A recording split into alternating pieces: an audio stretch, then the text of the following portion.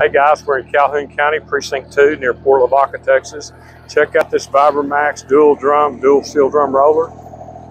Pretty nice little machine. They hit the key, it busted right off. You may need to bring some batteries with you. I don't know if they're going to leave the batteries on all this equipment. All these pieces of equipment that's in this cell have been decommissioned. They're increasing their fleet, updating it. Now's a chance to buy some of these things that have been maintenance run by the county.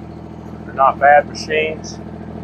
They may need a few things done to them, but they are the ones we are videoing everything it runs and telling you what we know about it. So this machine is